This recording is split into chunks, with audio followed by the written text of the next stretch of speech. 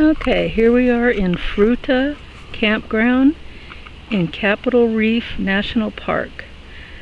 This is Loop A. We are in spot 14, which is right next to a small but serviceable bathroom. No showers, but potable water outside available to all. This is dry camping, so that means no electrical, no water, no sewer. But it is only $10 a night, so there are plenty of takers, and you have to kind of get here early. There's a river back there at the back of the campground, the Fremont River, which is kind of nice to take your dog. We just saw some girls bathing after a hard day of hiking.